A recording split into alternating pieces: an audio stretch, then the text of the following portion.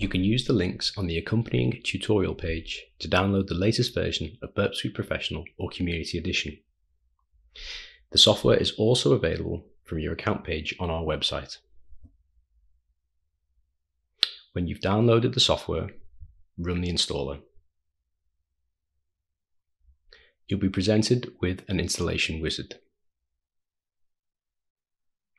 Click Next through the options and then Finish. Finally, launch Burp Suite.